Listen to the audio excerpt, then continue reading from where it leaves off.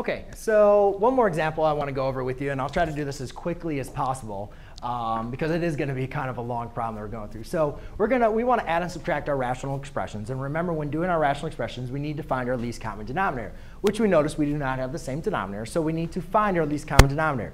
But when doing that, we always want to make sure we simplify each rational expression. So you see that this cannot be simplified, this cannot be simplified, but this one we can simplify it. So if I do my LCD, now let's not do the LCD yet. Let's just go and simplify x squared minus 25. Well, we know that's a difference of two squares,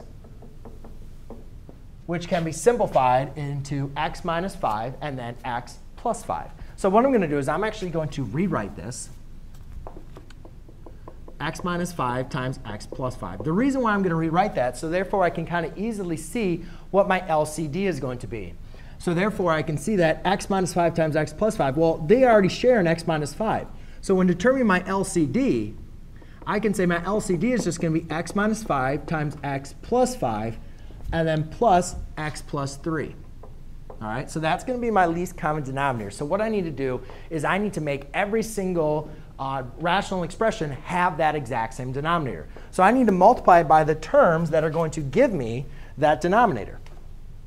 So what we'll do is we'll look at here on the left side. We see over here I already have x minus 5 and x plus 5. Therefore, I need to multiply by x plus 3 on the top and on the bottom. Over here, I only have x minus 5. So therefore, I need to multiply by an x plus 5 and an x plus 3. And make sure this is in parentheses as well. And also notice that it's being multiplied by negative, which is going to be very, very important.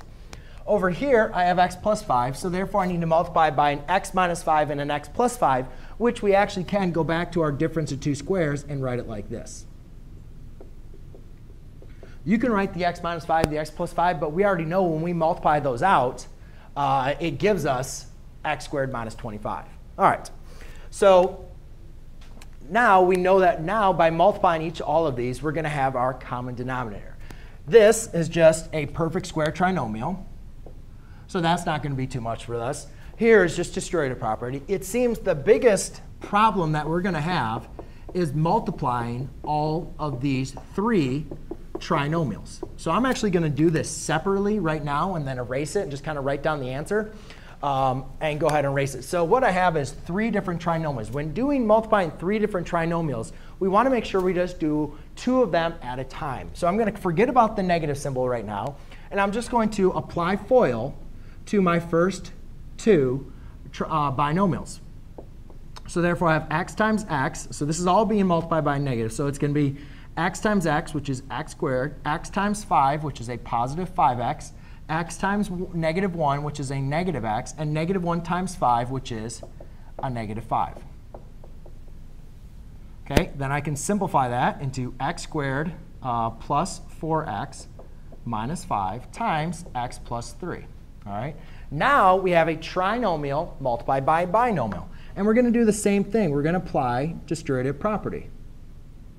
So we need to make sure we multiply each term in our binomial to our trinomial. So now what I'll do is I'll have negative. So I have x times x squared, which is going to leave us with x cubed. X times 4x is going to be a positive 4x squared. X times negative 5 is going to be a negative 5x. Then I multiply the 3's. And what I can do is, since I'm going to be adding them, I can kind of put it down below.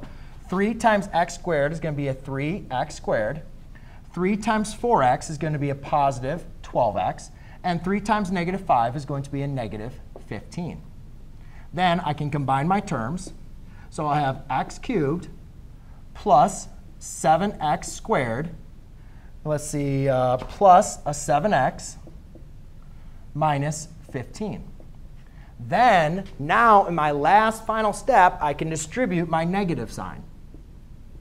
So therefore, that's going to give me a negative x cubed minus 7x squared minus 7x plus 15. And that is going to be my numerator for all of this multiplication. You can see how much extra work it really took. So let's kind of write this out real quick. So therefore, so now I can have, I know that this is, so if I'm going to rewrite my numerator, I know that over here I'm going to have a negative x cubed minus 7x squared minus 7x plus 15. OK.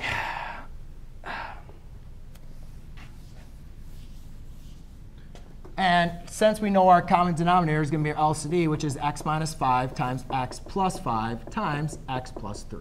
All right. So now let's go and do a little bit of the, what we like to say, maybe the easier math to do.